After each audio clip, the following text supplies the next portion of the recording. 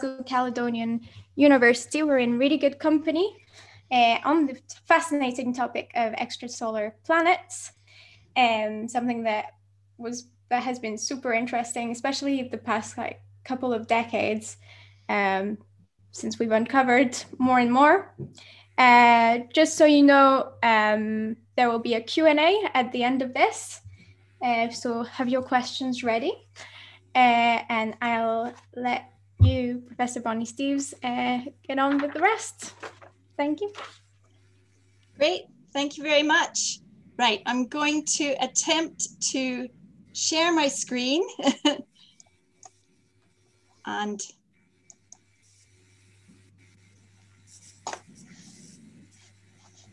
did that work? No. No? Oh, hang on. There. Oh, yes, it's working. That's it. Okay, fantastic. Well, thank you very much for inviting me to this lecture, and particularly to for the memory of Professor John Brown, who's a dear friend of mine.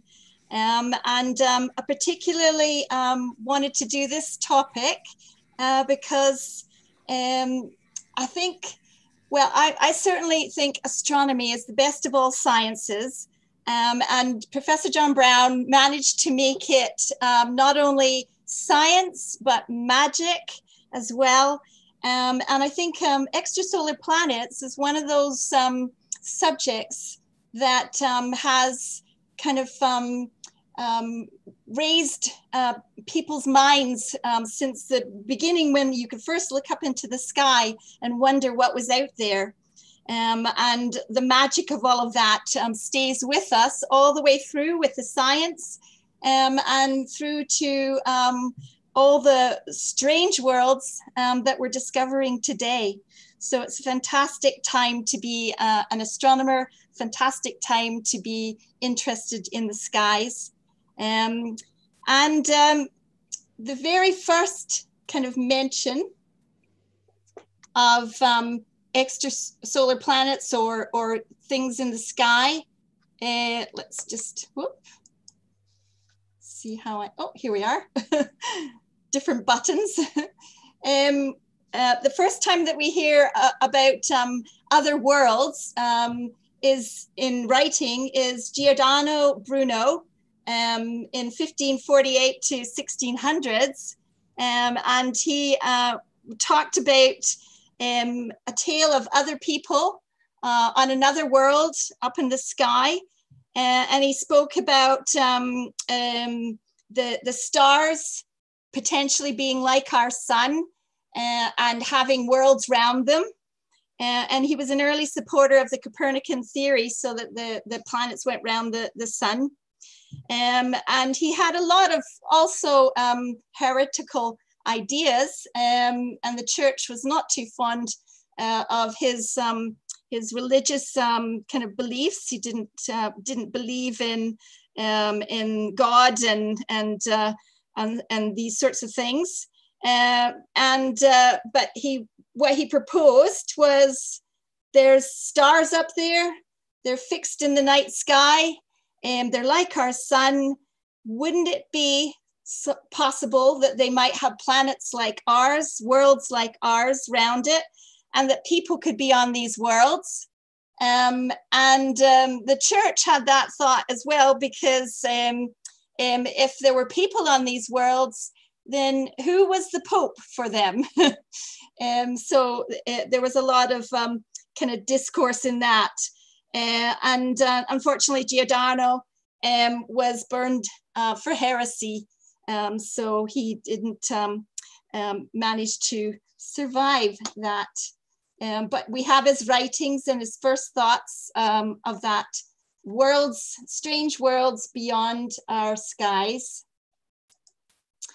The next time you hear of the writing of other worlds, very famous from Isaac Newton, and he started to try and actually put some science there, mathematics, physics, into following the motions of the stars, the planets, and started to create the theory of gravity. Newton's laws, which is fantastic. And he wrote the Principia. And in there, you find this quote here. And if the fixed stars are the centers of similar systems, they will all be constructed according to a similar design and subject to the dominion of one. So that's the thought of other worlds, those stars out there having planets around them in the same sort of system that we have in our solar system, and was philosophizing about that and what that might be like, and what would be the kind of laws of science to govern that. So we've been kind of thinking of worlds in other stars. It's sort of the realm of science fiction, and I first got into astronomy because of science fiction, and this sort of interest in other worlds. And there we used it a lot to create strange new places under different laws, but also new worlds, new societies. And the way those worlds were constructed and the way the people lived there actually had quite a bit of reflection on our own society and our own cultures. So you learned a lot in science fiction about your own place. And that's kind of similar here when we look at our solar system. It's the only planetary system that we knew for the longest time.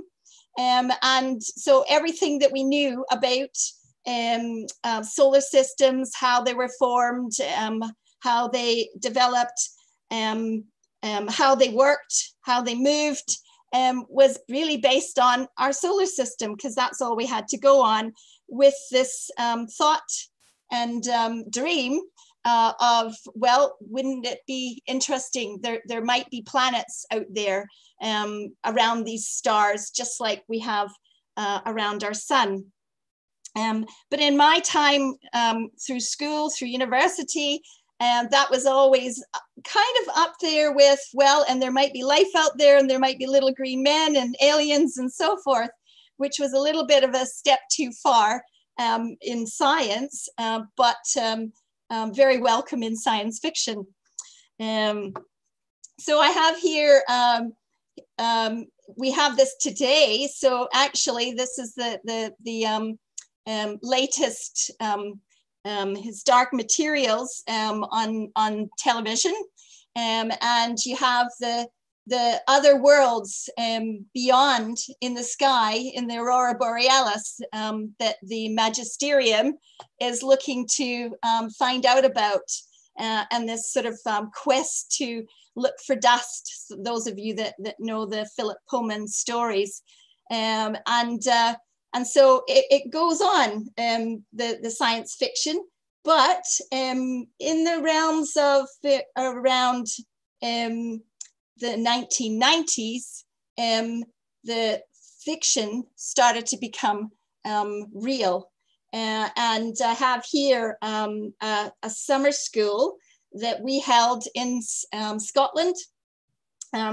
And it was the first summer school in Scotland on extrasolar planets. And we had people from all over the world coming to speak at that, held on Sky. And it was pretty amazing. At that point, we were starting to discover quite a number of planets on other stars. But I'm jumping a wee bit. When do we first discover extrasolar planets, and what are they actually? Well, it's basically a planet that orbits a star that's not our sun. So extrasolar or exoplanet.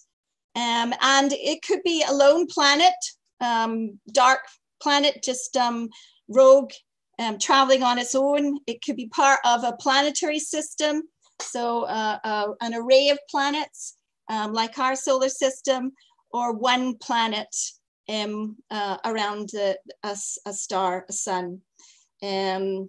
So we were trying to find these, but it's very hard because the sun or the star is giving up a lot of light, burning nuclear fusion, hydrogen to helium and various things, levels. So it's got a lot of energy that it's giving out. And if it did have any planets around it, we wouldn't be able to easily see them from the closest sun, being quite far away. And so it's a tricky thing. How could you actually discover if there were planets out there going around the stars that we see in the night sky? Very difficult to see with the visible eye or telescope, or kind of discover these very small bodies that don't give off that much radiation or light, as in they're not burning and producing energy in that way. So how is it possible to actually find planets? Well, they were exploring and looking at the effect that the body, the planet, a large planet, or up there near brown dwarfs, which are just barely stars, producing some energy through nuclear fusion. So that kind of size of mass.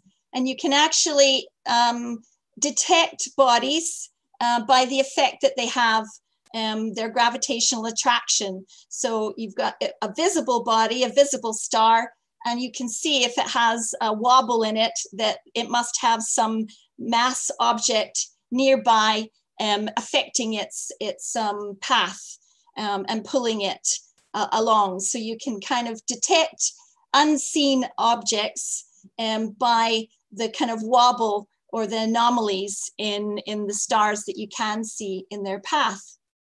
So there was a little bit of a kind of hiatus as they thought they had discovered planets through the wobble in the near stars, but it's very, very difficult in the measurements, and the early kind of announcements were actually not correct, although it did turn out to be that there were planets around the star that was claimed to have it earlier on. But you need in science to be able to repeat an experiment. And at that time, it wasn't repeatable. And they discovered that it was actually noise and very sensitive kind of measurements. So it was a false positive, as we say. And actually, a big surprise was not finding planets around a kind of burning star, main sequence star, but the very first planets that were discovered were actually discovered around a pulsar, and that's what we have here. So here's a pulsar is a neutron star. So it's sort of at the end of the star's life, and it's a very massive star that's collapsed down and thrown off in a supernova. All of it's kind of gas and debris, and you're left with a very, very hot center, very energetic, very bright, but very small in size. And its nature is to have lots of energy going out in its poles like this. And you can see it in various radiation. So much like a lighthouse. So it sort of looks like pulses, but it's actually this kind of radiation coming out in two beams as the pulse rotates, and you start to see the flash like a lighthouse rotating. So they were quite surprised to discover in that measurements 3 planets in what is really a dead star. So it's very unusual. what you have in this picture here is it's showing the Earth's size kind of planet, and the radiation energies coming down here along the magnetic field lines, and you can see here some aurora borealis forming. So this is an artist's impression of what it might be like on these planets here.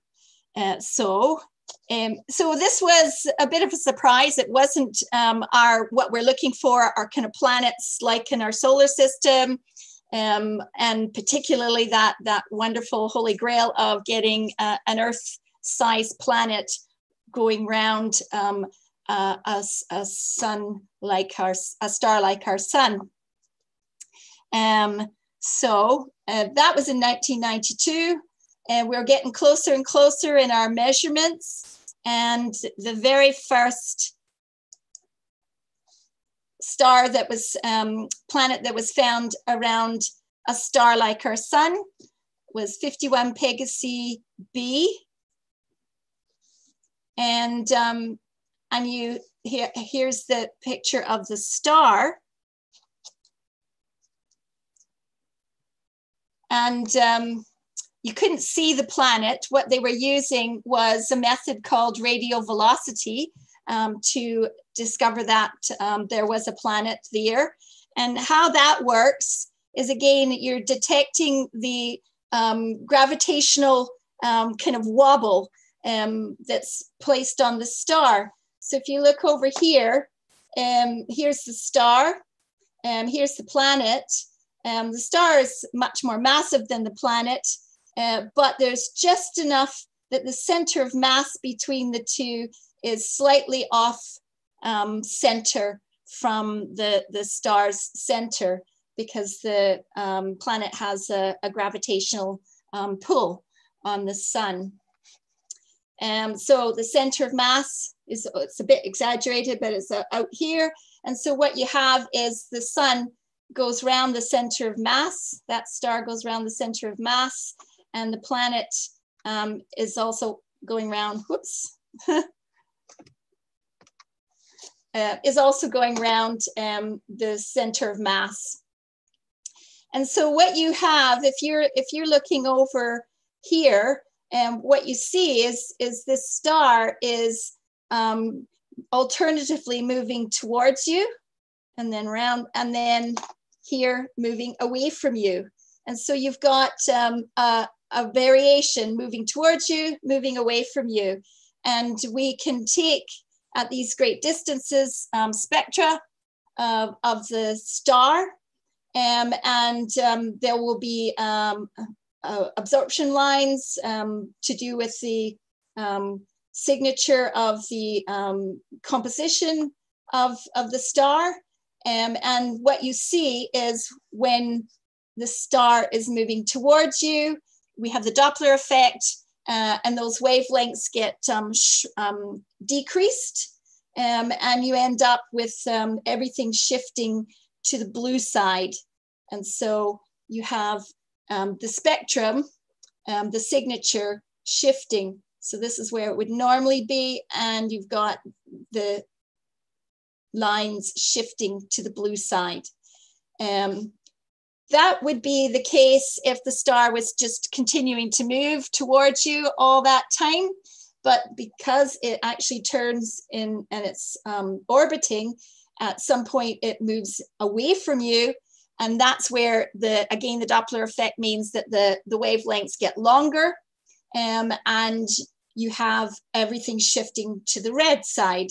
And so what you have is, if you're taking these spectrum repeatedly, you'll see this sort of shifting backwards and forwards of the lines, and that tells you that it's orbiting something.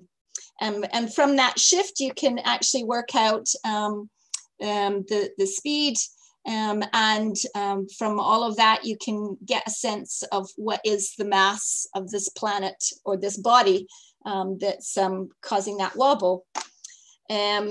So this is a method that is very useful. So it's the first star and planet was found using this. And currently, we have, using this method, over 821 exoplanets discovered. So it's the second most efficient and effective method of finding exoplanets. So I've got, I think, there we go, a demonstration of how this works. So here's the sun planet, and just watch the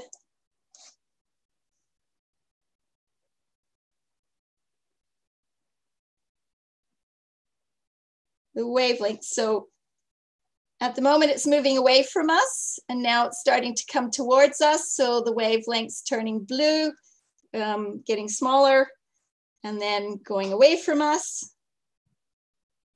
And you can see it's orbiting a center of mass, as is the planet. So that's how radial velocity methods work.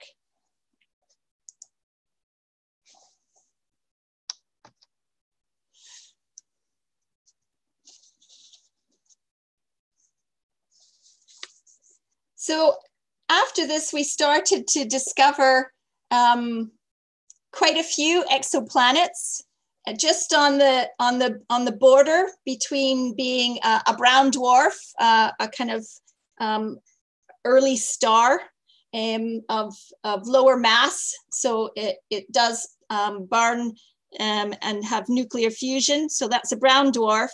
But just below that mass, we get Jupiters, so often called super Jupiters, because they're almost there. They're kind of failed stars, didn't quite accrete enough mass to become a star.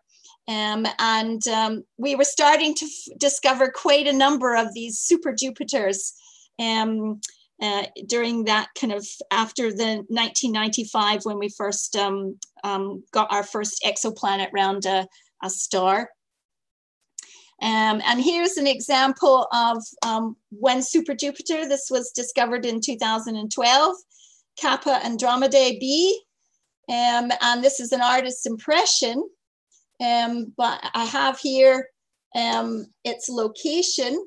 So it's in the kind of Andromeda constellation direction right here. And this is actually discovered through direct imaging. And that's because these are massive, a bit brighter. They're hot Jupiters, so they're not burning nuclear fusion, producing energy, but in their formation, they've got a lot of heat, and they're radiating that out, and gradually they cool down. So that's a lot like our Jupiter, but these are massive, super-sized Jupiters. So very gaseous planet, and radiating infrared energy, and that's actually how direct imaging, you find them through infrared imaging. And this one was a telescope in Hawaii. And how they do this is actually here. So this is a direct image of it. So there's the planet, Kappa Andromeda b, Kappa and b for short, and the star is right here. And what they do is they mask the star, so all the glare is removed, and they do a fair bit of kind of imaging to remove the kind of reflection and glare, and do some processing, and they're able to then allow the actual visible image in infrared to appear of the planet. So this is really only possible for very hot in infrared planets. So it's a good way of finding our super Jupiters and hot Jupiters. And at the moment, as of 2020, October, we have 51 exoplanets found using this direct imaging method. So far, that's not very many.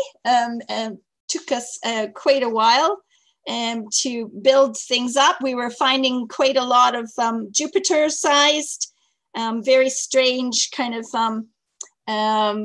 worlds that we were unfamiliar with. So we were starting to get these strange new worlds appearing. And very strange is in the temperature of these hot Jupiters, and actually that they're really, really close to their suns. So they're traveling around in orbits very fast. So very unlike our Jupiter and our solar system, with Jupiter quite far out in the solar system. So this was quite an excitement for astronomers and for celestial mechanics people like myself who play with the dynamics and try to understand how such a planet could be formed and stay there, and ask questions about is it going to stay there? Did it form there really close to the star, or did it form out in the outer regions and migrate inwards? And what were all the mechanisms for those kinds of dynamics? And we actually had real data and measurements of the orbits that we could start to play with, and we were starting to collect quite a number of different cases. So you can actually move away from the science fiction and the speculation and the kind of abstract and start to try and model the real systems that we were seeing. So those are the two methods so far, the radio velocity method and direct imaging. Not producing a whole lot. The radio velocity was not too bad, but the direct imaging, very, very difficult. Very difficult to see these very dim objects, and especially with the star flooding and overwhelming the images. But really the best method is the transit method. And this is where we've discovered most of our exoplanets. So currently, we have 3,275 exoplanets using the transit method. And currently we have gone over the 4,000 mark. So way back when I first had looked up in the sky and thought I'd really like to be an astronomer, I mean, there were no planets. The idea of that was just was the science fiction, you had this secret thought, wouldn't it be interesting? Wouldn't that be fascinating? It should surely be the case that there would be planets out there around these stars. But astronomers, scientists, had to just leave it there until we started to have instrumentation and the ability, technical ability to actually get to that measurement. And now look where we are. It's incredible. 4,000 worlds and a multiplicity, planetary systems, many numbers of them, and worlds of all different characteristics, which are incredible. And so everything isn't just like our solar system. So there's lots to study. So the transit method is a really useful way of identifying planets, and it was used in our own solar system. So transiting Venus to measure the characteristics of the planet. So what we have here is you can actually measure the brightness of the star, and as the planet orbits round the star, it will start to transit the star and go in front of it. And that is a very small reduction in the brightness because it's blocking out some of the brightness coming from the star. And so you see in the kind of light curve, here, it's not blocking anything yet, but at the edge, it starts to dip in the brightness because of that shadow blocking of the light. And then it has this characteristic kind of dip and then transits the star out the other side. So from that transit information, you can actually get quite a bit of information and be aware as soon as you see that kind of signature that there is a planet. More sophisticated, you can actually start to time these, and you've got another method, transit timing variation, that enables you to actually see multiple transiting planets and get a sense of their characteristics. And I have here a picture, artist impression again, of the Kepler Space Telescope, which is the telescope that specifically was designed to measure these transits. And so they, it was a NASA telescope, space telescope, launched in 2009, originally just for a few, 3 or 4 years, but it was so successful that they kept it in operation until it finally ran out of fuel. And it was in operation for 9.5 years. So from 2009 to 2018. And in that time, it discovered around 2,600 exoplanets. So amazing feat there.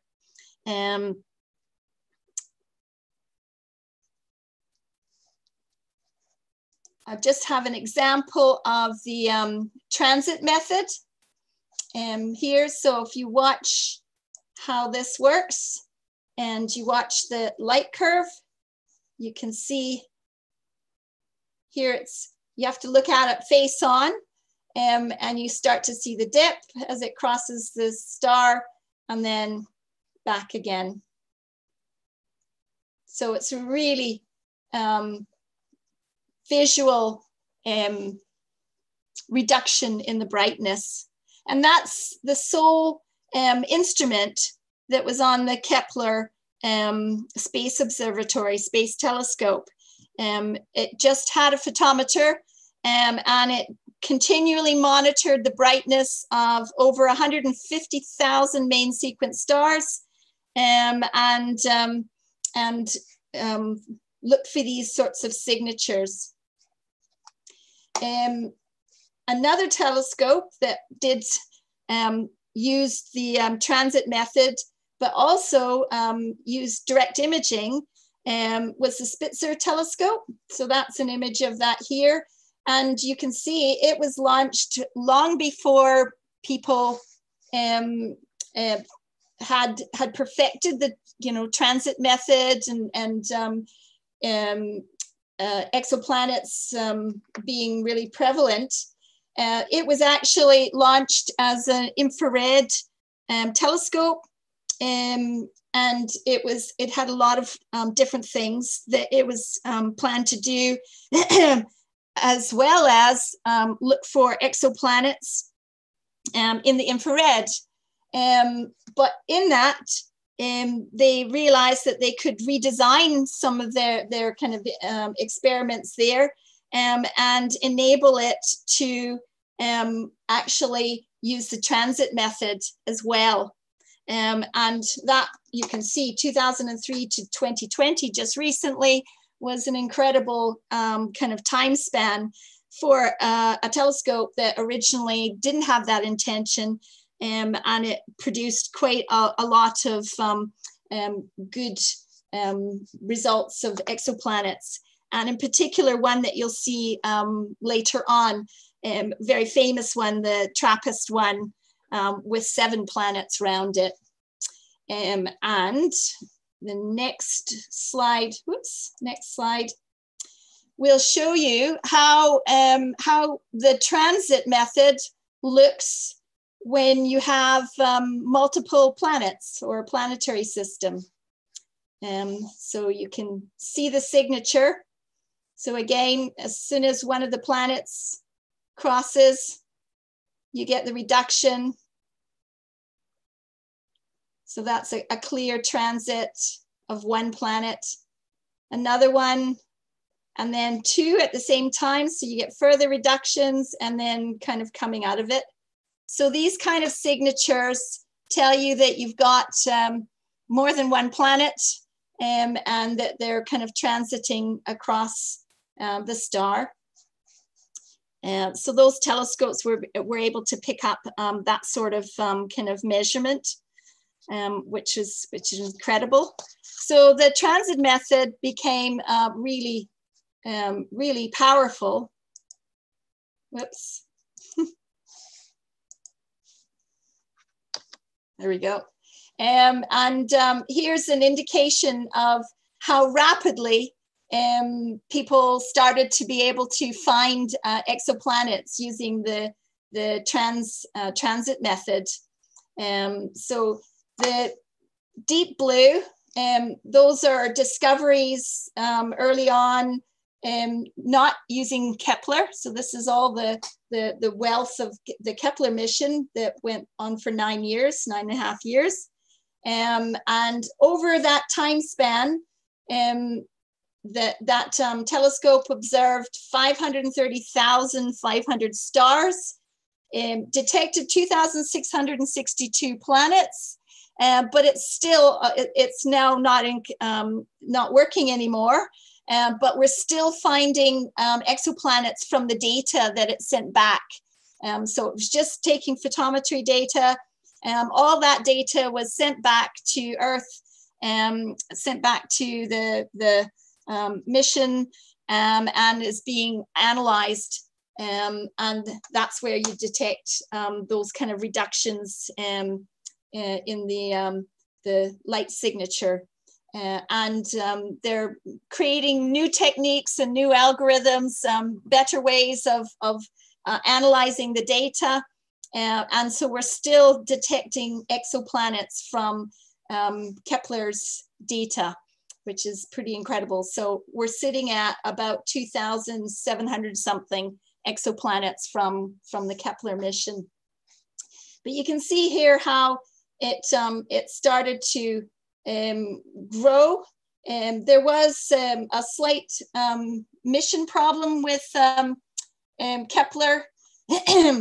So that's why you've got Kepler and then K2 discoveries. So it was originally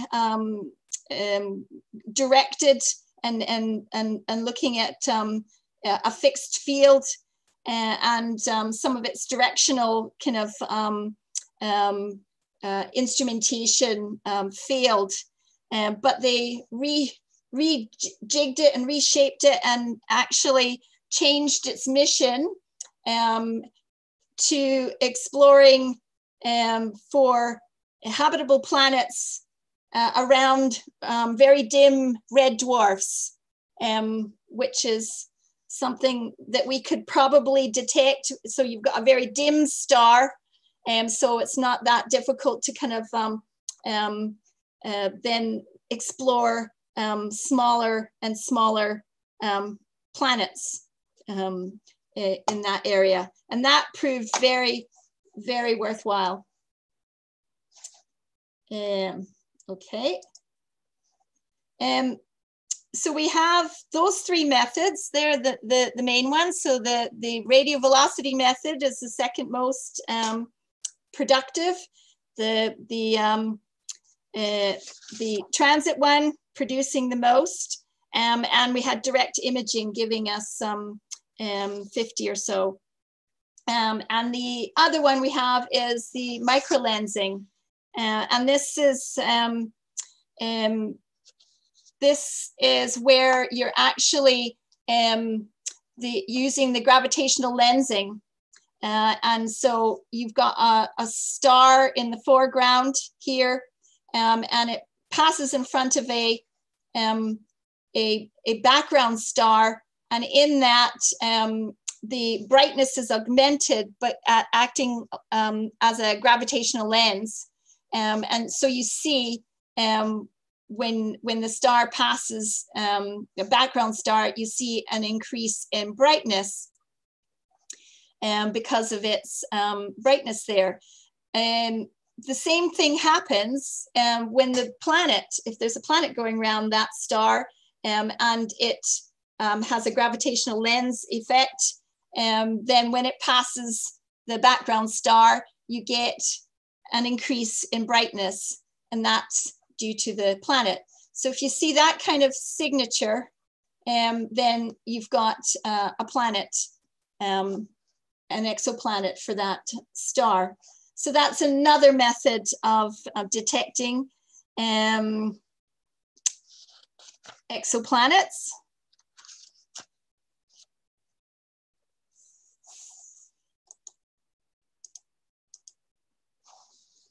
And here we have the kind of sum total. So you can see how effective each method is. So the radial velocity is the blue. So this is the, the numbers that they're finding in each method per year up to 2014. And you see that the radial velocity is not as numerous as the transit, the green, is starting to take off. And microlensing is just a small numbers there, and likewise direct imaging. So this is the premium method of finding exoplanets. And here's our total numbers in October 2020. So I think that's amazing. It's incredible that we've gone in my lifetime from no planets and the thought of it being science fiction to finding them and having over 4,000 exoplanets, and each one of those getting the measurements of their orbit, their mass, their temperature, measuring, beginning to measure the atmospheres. So an incredible richness of information and characteristics of all these strange worlds. And identifying not just one planet around the suns, but planetary systems, solar systems. So you have, and binary systems. So really fascinating dynamics coming into play with these exoplanets that we're discovering.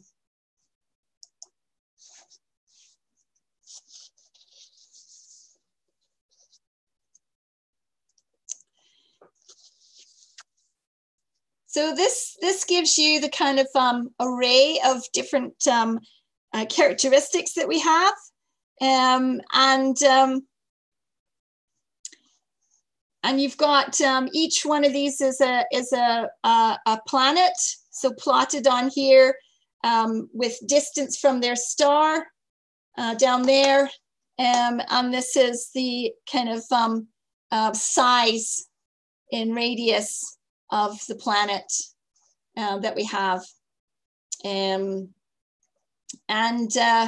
what's really interesting is on this kind of scale, you can see a kind of desert, which is around the Neptunian kind of objects, so called the hot Neptune desert in this, and the closer you are to the star, the hotter it is, so that hence the hot and warm directions and coloring.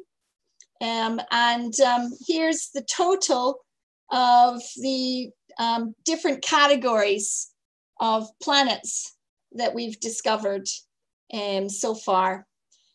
So a lot in the large mass or large size area, because they're easier to find. But we're starting to find quite a number of Earth-sized planets, which is really exciting, and around stars like our sun, which is even more exciting. So that we're starting to see characteristics in the planets that are similar to things that we know. But we also are finding lots of very strange, wonderful worlds in these Jupiters, gas giants, Neptunian-sized worlds, super Earths. So that's kind of size between Earth and Neptune, and looking at their characteristics.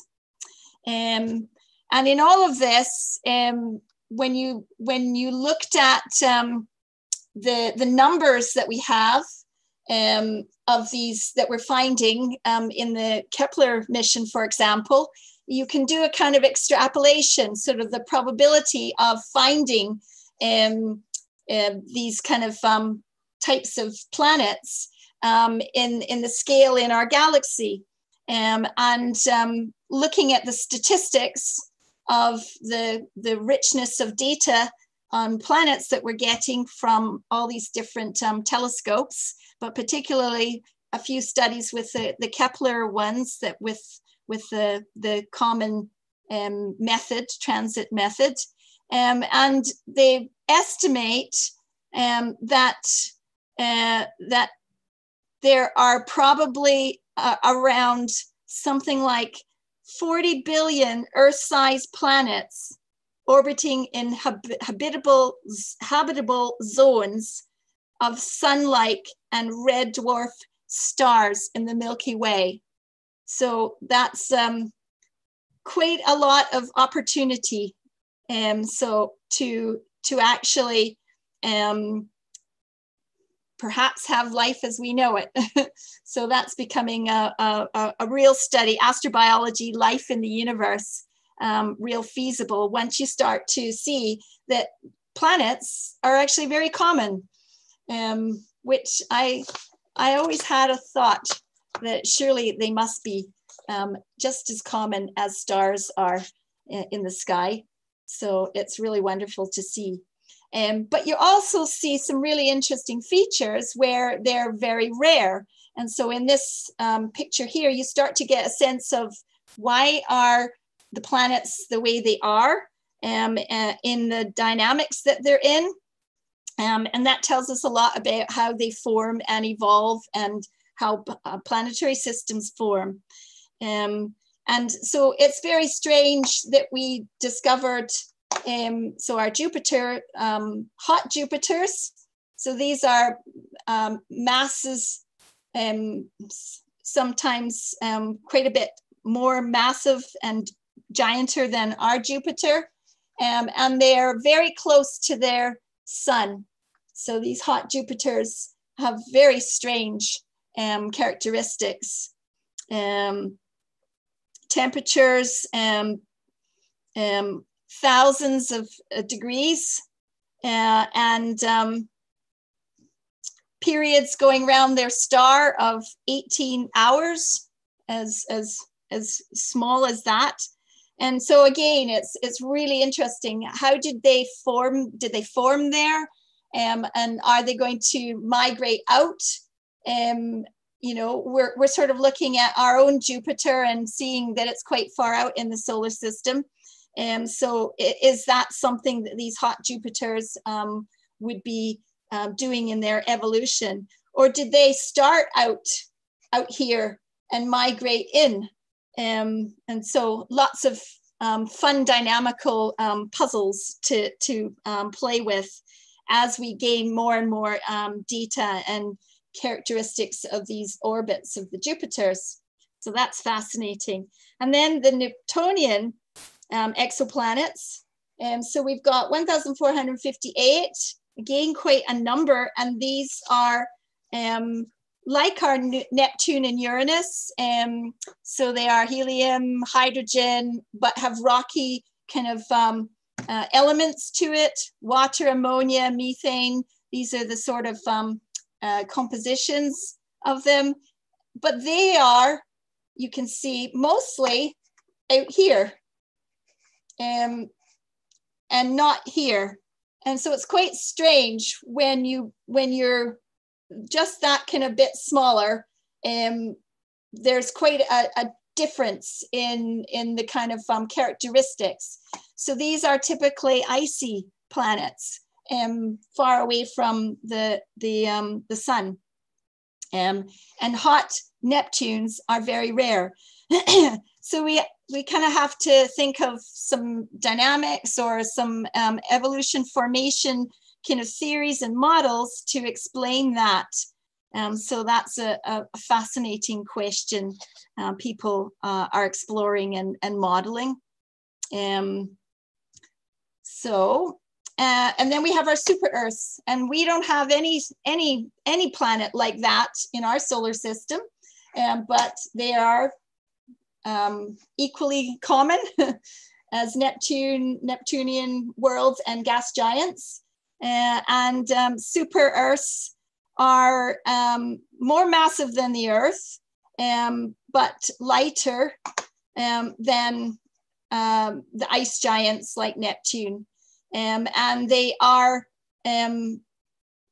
possibly gas and rock mixture. And they are kind of in a range between 2 times the mass of the Earth and 10 times the mass of the Earth. And that's apparently very common amongst our exoplanets once we got our instrumentation down to start to discover these. So they're fascinating.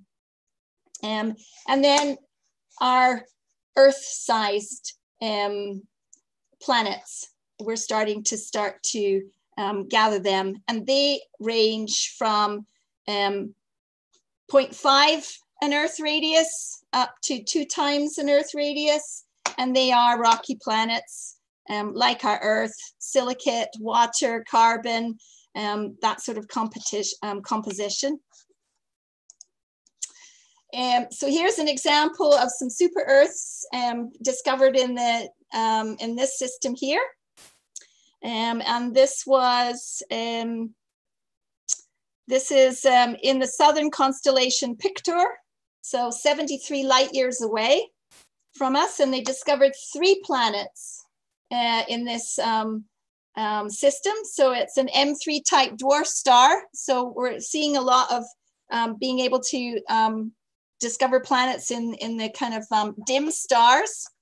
And this one is very strange because what's formed there are 2 super Earths and an Earth, 1.25 Earth radii. So that's an Earth size planet.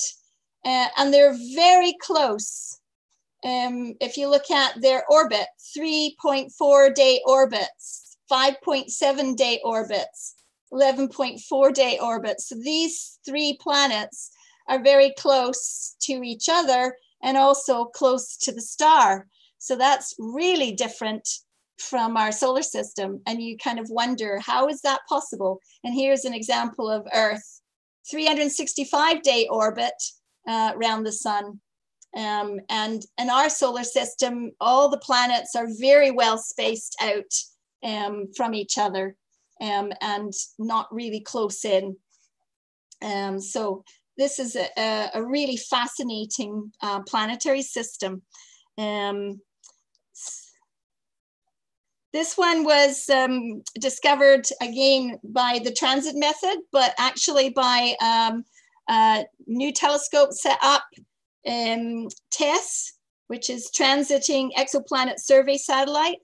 So the survey of exoplanets using the transit method goes on, even though the Spitzer telescope and the Kepler telescope have finished.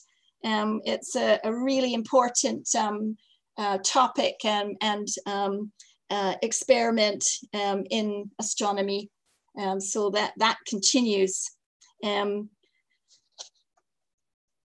What people are most fascinated, I think, are by getting to the Earth type planets, and particularly understanding and discovering if any planets of Earth size are in what we call the habitable zone. And this is the region. So here it is in this band. So this is our sun and our solar system planets. And the habitable zone, you can see, has Venus, Earth, and Mars in it, with Earth right in the center. And it's the region connected to distance from the star and the energy of the star, in which you can have liquid water on the surface of the planet. So that's so it's neither too hot, and it all turns into gas, or too cold and it just turns into ice and you get icy planets. So rocky planets with no water, all burned away in the inner bit, and icy planets out here. And just in the habitable zone, you have the potential for water to lie as liquid form on the surface. And that's the ingredients for life. So that's why people are very interested to see any Earth-sized planets in a habitable zone for the star that you have. And here is an example of Gliese 581. So again, it's a red dwarf, dimmer star, and they discovered quite a number of planets around it. So what have we got? 4, 6 in this system. Again, the habitable zone is closer because this is a cooler star. So you need to be closer to have the same temperature there. And you've got a number of planets that are in that kind of habitable zone. So this is the holy grail people are looking for, to see planets that are in this habitable zone, Earth-like, and even better around a star like our sun. And then we're getting really close to similar situation for life to start as we know it. This is often coined the Goldilocks zone because it's neither too hot nor too cold and just right. So it's quite a nice phrase. So here is all of the habitable worlds discovered in the 2,000 exoplanets at the time this was recorded in 2011. So we had 2,000 exoplanets. Keep in mind now today we have 4,000, over 4,000. So that's 10 years on.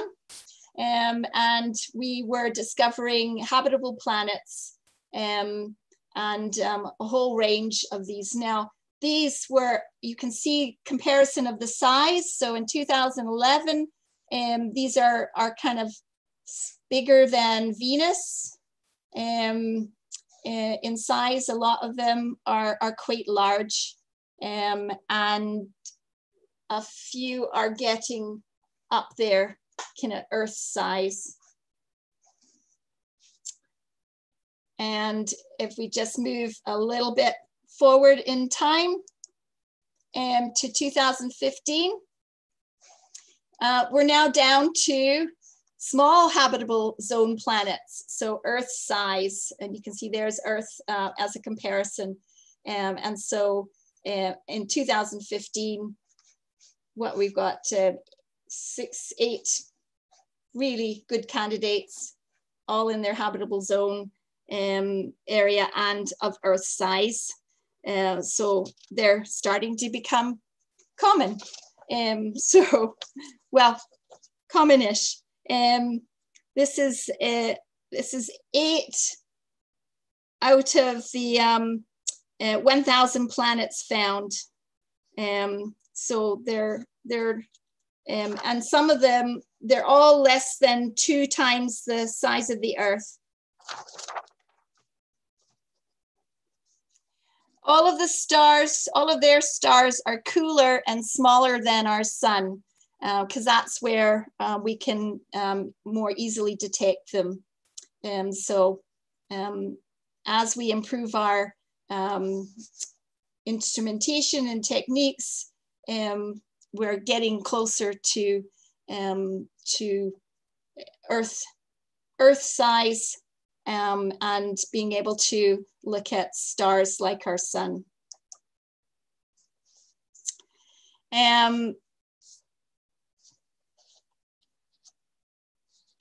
So this is in 2016 and 2017, checking it and confirming it, but this was really an amazing discovery of 7 planets. And these are artist impressions of them, of what they might look like, and what their composition might be like, given the characteristics that are measured for them.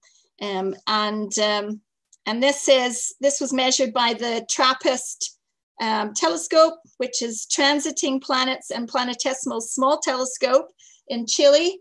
And the system was named after that telescope that found it. The star is a small dwarf star. It's an M-type star, and it's 0.89 solar masses, so 0.89 times the mass of the sun, and it's 0.12 the sun's radius, so smaller and less mass and fainter. But that enables us through transit photometry to actually see these or measure these planets. And was first discovered was the 3 Earth-sized planets, which was great, B, C, and D. So these were discovered first. And we could start to, there's so much data now collected on it. We now know all the characteristics of their orbits, and masses and density and such, which is why the artists can start to make guesses as to its appearance. So we really know quite a lot about this planetary system. Not quite as much as we know about our solar system, but this system is the next up on our list in terms of knowledge that we've got from it. So it's really really fascinating to explore that and the dynamics, and it's quite different from our solar system there, but it has some dynamics that are similar. So we recognize those things. So for example, these 2 planets here are tidally locked to the star. So they always show the same face to the star. And so you see this picture here for these 2. There's a terminator shadow location. And on this side, you've got the sun energy, and on this side it's in shadow, and it's permanently like that. So they can explore the temperature differential between the 2 on either side of that terminator, and it's quite extraordinary. But that's a dynamical feature that we have. We're familiar with that tidal locking, because our moon does that. We only see the one face of the moon. So the man in the moon side, and the dark side of the moon we don't see. So that kind of mechanism is physics. It's the way we understand it. But it's really interesting to see what are the ramifications on the features of the planet and the characteristics of its geology and its kind of I suppose climate. might be the right word, variations in temperature and such. So comparing it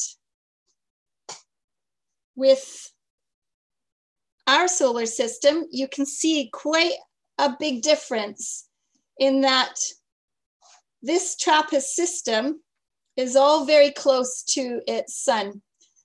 So it's all in here. So you've got, sorry, my light's shining on it. You've got 25 times enlargement on this scale.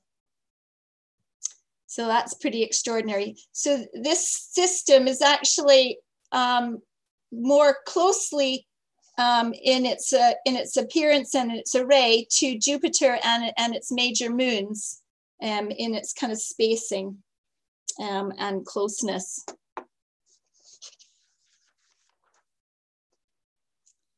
And so that is all the moons and a look at all the strange worlds. And we're starting to explore the kind of dynamics of these things and trying to explain the evolution. So I thought I would just give you a little kind of demonstration of some of the dynamics problems that we work on. And so this is a problem that Professor Archie Roy, who some of you might know from long time, and myself as celestial mechanics, we worked on this and discovered this problem, which is a 4-body problem. So, and we've since, I've just recently turned it into a 5-body problem.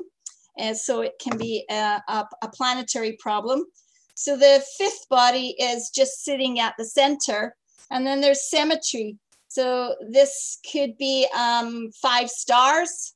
It could be various arrays of planet and stars. So this could be a star and a planet, and there's symmetry. So a star and a planet. Could be that you've got a planet in the center or a star, and we're just looking at the symmetrical motion of this. And this central body is fixed there. So it's a little artificial, but in doing this kind of dynamical study, you can actually find orbits and situations where it's actually quite a stable configuration. And so that's what Archie and I did. We had a lot of fun playing around with this problem, and we set it up deliberately like this because we discovered if you had all the velocities perpendicular to this line of them all in a row, that everything after that, all the motions, as long as you had symmetry, this mass is the same as that mass, and this mass here is the same as that mass. So you've got a kind of symmetry that the motion, once you set it going, is always in a parallelogram. So it's always in this shape like that, which is really quite nice. And it enables a lot of simplification in your kind of analysis. And it's pretty amazing to think that this complicated system of 4 bodies and a 5th body at the center could actually move in that very symmetrical way. And I've got a little movie to show you. Let's just see.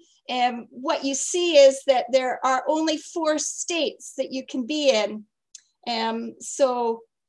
You can be, so center mass here, you can have a binary and a binary here. So they're basically orbiting here, and this is paralleling that here. And you've got 2 arrangements. So these are both binary systems going, whoops, going around each other here, and this one going around each other here.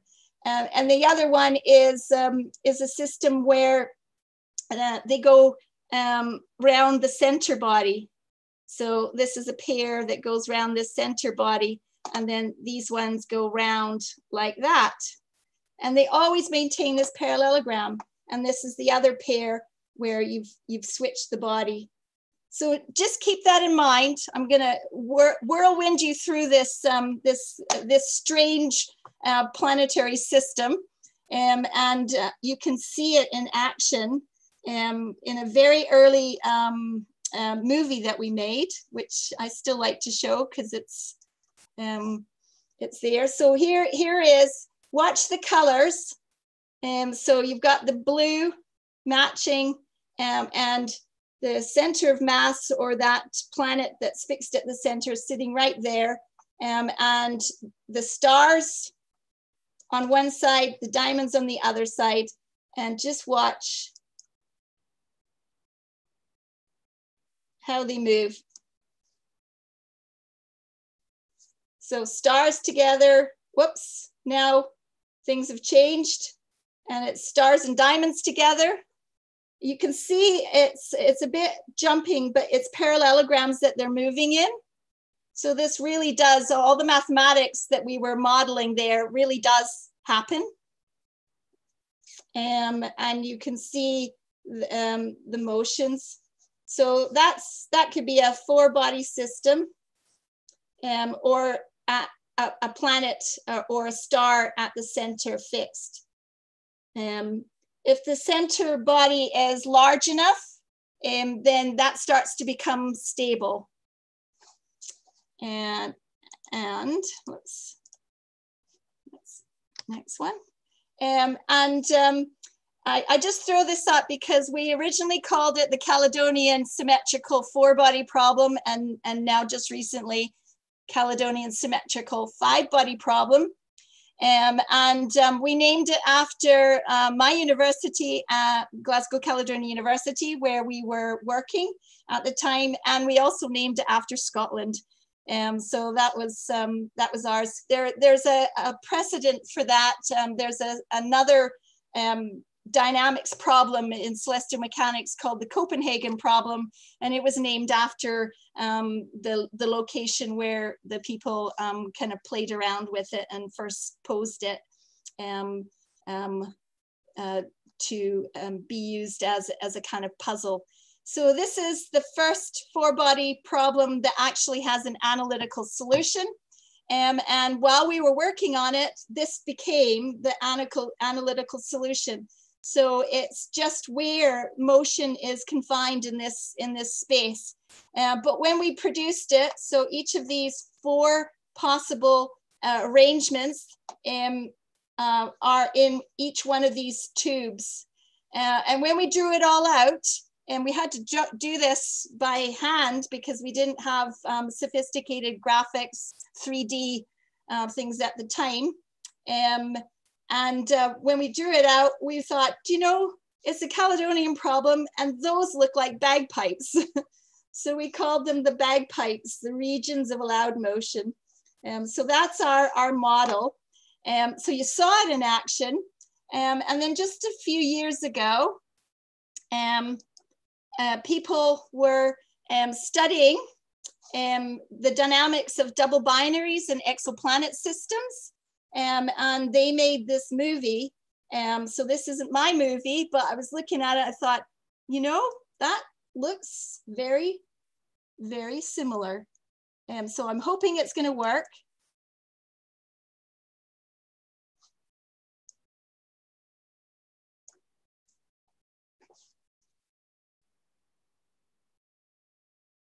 So it really pays to look at a simple problem that has symmetry in it.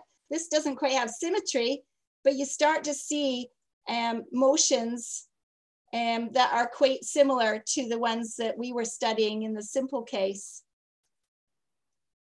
So they're all gravitationally bound. So this is an exoplanet system around some binaries.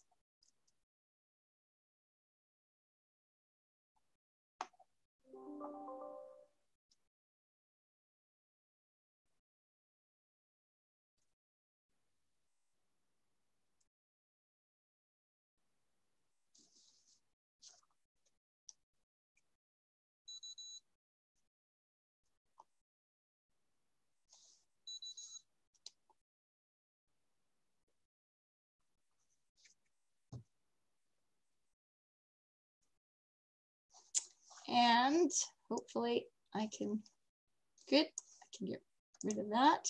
And my final slide is in honor of John Brown.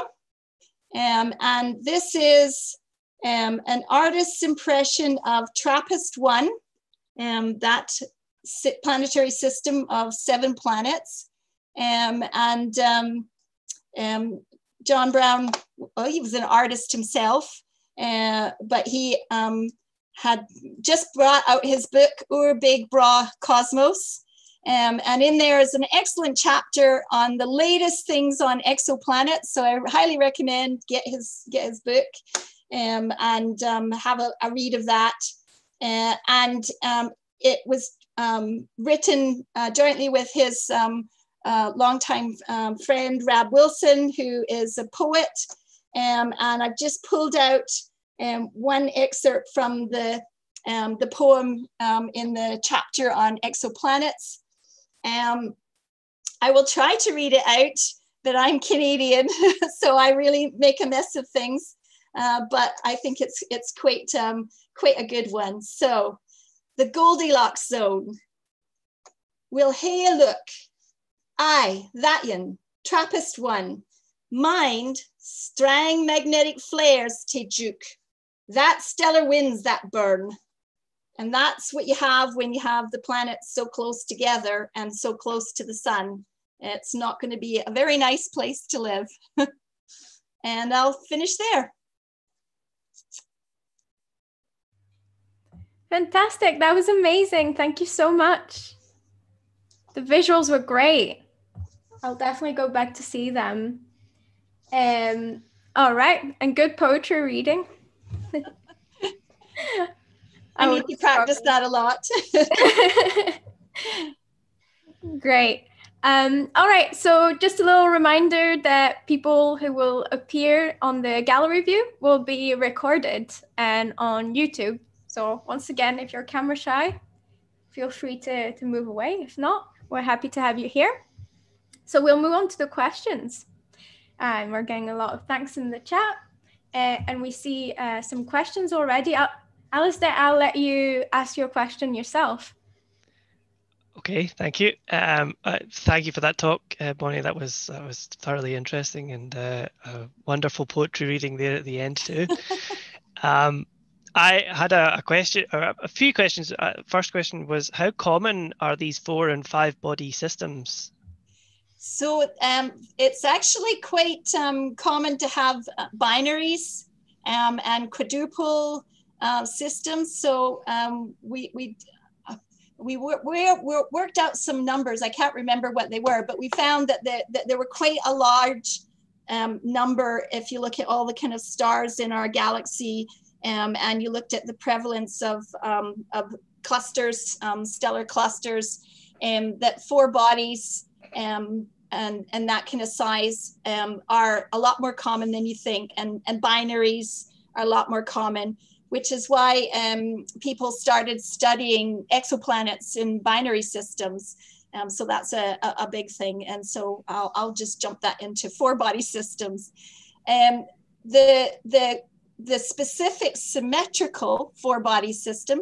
So that movie that you saw there at the end, that's a movie of a real system that they've discovered of 4 bodies moving around. And so that was a simulation of that. To get a symmetrical system is not so easy, but we put it out to our astronomers, our observers, and we worked out the light curves for our symmetrical 4 body system and the eclipsing. So we've got a whole host of light curves that were out there, and it's an open thing. So first person that discovers light curves that look like that, that would be fantastic, to actually have a symmetric 4 body system like that. But it is possible because there's certainly stable areas, arrangements for it. So I'd love to find one. Thank you. Great. And I'll just say, for people who are putting questions in the chat, feel free to write out if you want to speak out loud, because of course you can ask your questions out loud. But we have the next question is from Ed Tobias, and it is there any current method that can detect liquid water on exoplanets, or is such a method being developed? Liquid water. What we are detecting or starting to detect is through this spectroscopy is the kind of atmospheres, and so we can detect kind of water vapor compositions. So yeah, we liquid water, not so easy, but atmospheres, we can start to see that. And again, you get some of that measurement in the kind of spectrums and a bit in the transit method as well. You can start to see some of the kind of atmospheric signatures. So that's kind of the next area of exploration is to be able to explore those atmosphere signatures and start to look at the chemistry of the atmospheres. So certainly water vapor is in those signatures. Yep. Thank you. Great, thank you. We've got a question from Robert Law. What is the closest habitable exoplanet to the Earth? Thank you, Robert. That's a really good question. I don't know, actually. I was trying to think if I came across that. I think I did. In the habitable, yeah. I'd have to look at the list. It's always nice. I'm just checking to see if I have had any note of that. Closest to the Earth. Nope, I'm afraid not. We'll have to look up in the tables. I can direct you. There's a whole host of catalogs. So they're open access. So please do go and look up the open access catalogs of all the exoplanets, and then tell me the answer. That would be great. Thanks. Great. And I missed John's question, who asked before Robert Law, actually, so sorry about that.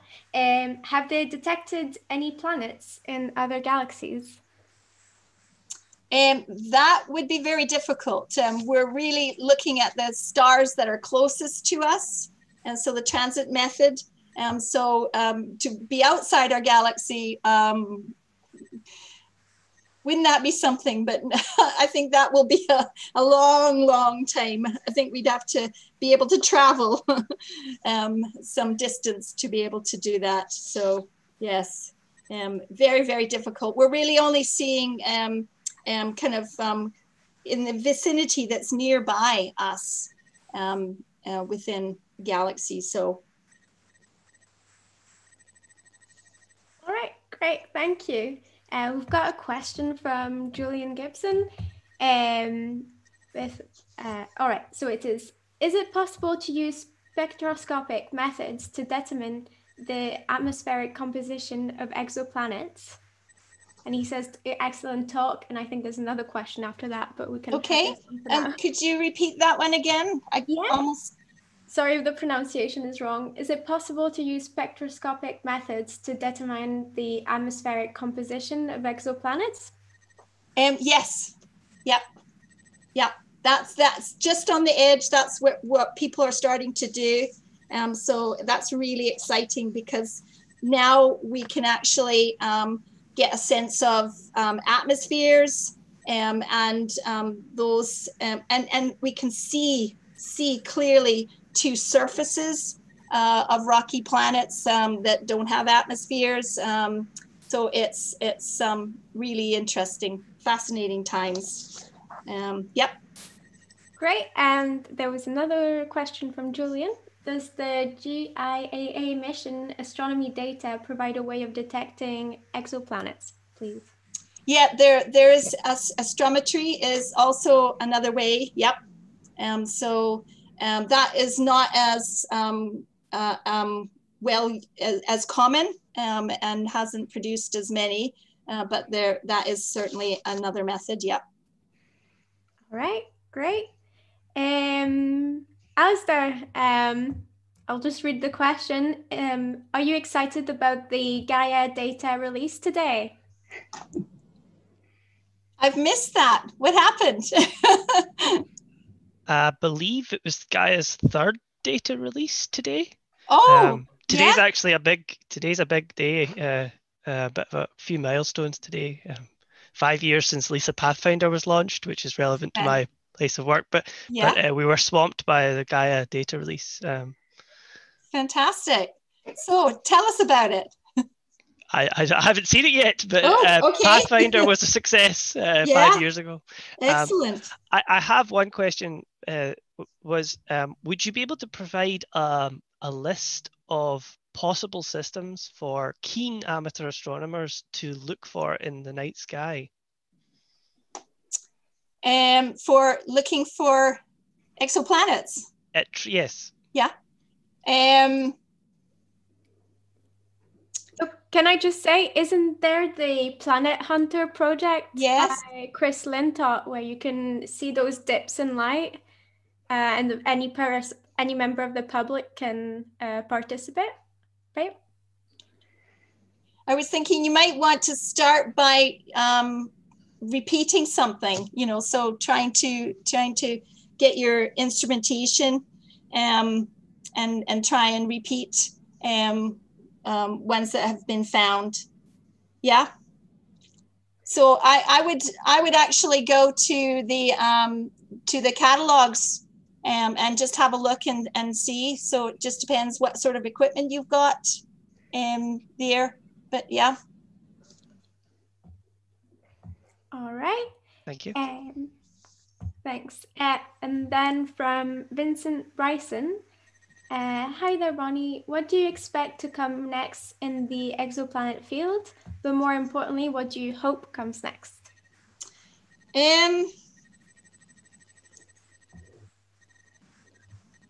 I'd really like, I think that the astrobiology, I just think that's fascinating. Even life, all different forms of life and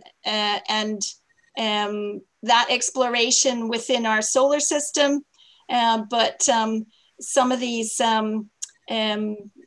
sort of planets and the atmospheres and the signatures, you're just getting that much closer to be able to see and learn more about life and how it's developed and evolved and such. So I think that's fascinating. I'm not sure that we're going to hear any aliens coming our way in all of that, but I just think it's amazing. We cannot be an aberration, so all these planets have to be producing, just like the stars had to have planets around them, and now it's just so common. It's fascinating to think what sort of life forms and life might be developing in these regions. So the search and the exploration and understanding of planets in habitable zones around all these different types of stars, I just think that's just fascinating. And then the dynamics of all of that. So again, how fortuitous is our solar system to be the way it is, so that it enables life to develop and be sustained, is incredible. So it's just understanding those dynamics, and if there's something special in the solar system in its arrangement, but to see it duplicated or repeated or having different forms in other planetary systems is just really fascinating. So I think that's what excites a lot of people. All right, great. Thank you. We've got a question from YouTube. from Tony Larios, and it is regarding the video at the end. What can happen to those planets every time they swing around where those other stars are near? The very last video? Yes. Yes. So if well, it's the same in that kind of last artistic picture. You get quite a lot of, it's not a very good place to live. So if you're too close, you can get torn apart. So planets can be tidally disrupted and broken up and then reformed. And we do probably have seen that's happened in our own solar system. So some of the kind of moons and look like they've been kind of disrupted, tidally reformed and melted together again and that. So it's can be hugely disruptive to the integrity of the planet. But even just on the surface being that close, there's magnetic fields. So again, that's hugely disruptive. Magnetic storms, charged particles. So the surface is not so great. Yeah, which is what John Brown's colleague Rob Wilson had in that poem. Magnetic flares and stellar winds. It's just an incredible thing to think that actually they are that close. And they aren't totally disrupted. So that the dynamics of that and the tidal friction, fascinating, which is part of why it's tidally locked and has various mechanical features, dynamical features that come into play. All right, thank you. This talk has generated a lot of interest. I'm seeing so many questions.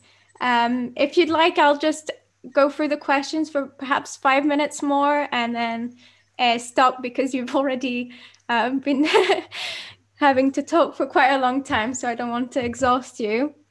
But I encourage everyone to look further into this, but I will look at the next question here. If currently detectable exoplanets are generally large and or close to their star, has anyone tried to extrapolate an estimation of the percentage of stars with exoplanets, including those that are undetected? And this is from Sinclair Curdy. Yeah, they've done that kind of study, and they're really common. I'm just looking. So a study was done like that for the Kepler mission, and then more recently they revised it. So I'm just looking to see from the Kepler data.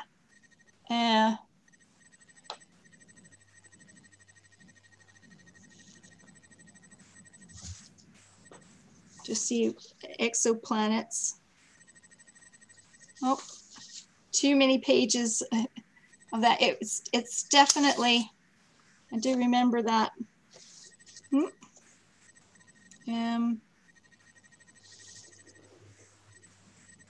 Yeah, what they do is they look at a kind of a statistical analysis of it, and so you can extrapolate and see from the kind of fixed space that you were looking and exploring in, and then you extrapolate that to all the stars in the galaxy and work out a calculation.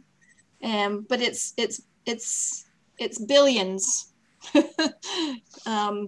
So exoplanets are here we are, right? So this was a study of, so 24% of M-class stars may have habitable Earth-sized planets. And so that's what they're getting from the Kepler data. And then if you look at all the M-class stars in the galaxy, then that equates to, if 24% of them have habitable Earth-sized planets, then that equates to 10 billion potentially habitable Earth-like worlds. So. Thank you. That's a very big number. Yeah. All right, great. Another question from John. Have they detected any biomarkers in atmosphere, such as ozone? I'm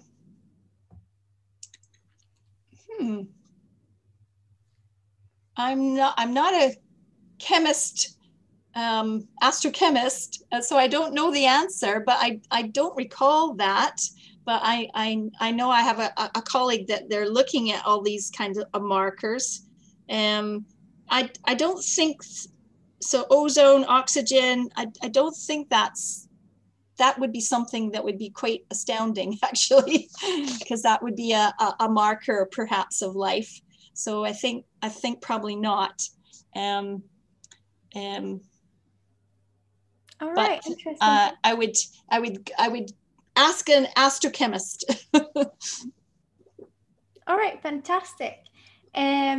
And we're going to do just one last question, then it's the end of the line. Thank you so much. From David Deegan, what about the possible detection of exomoons around large planets? Could tidal heating promote habitable environments? Thank you.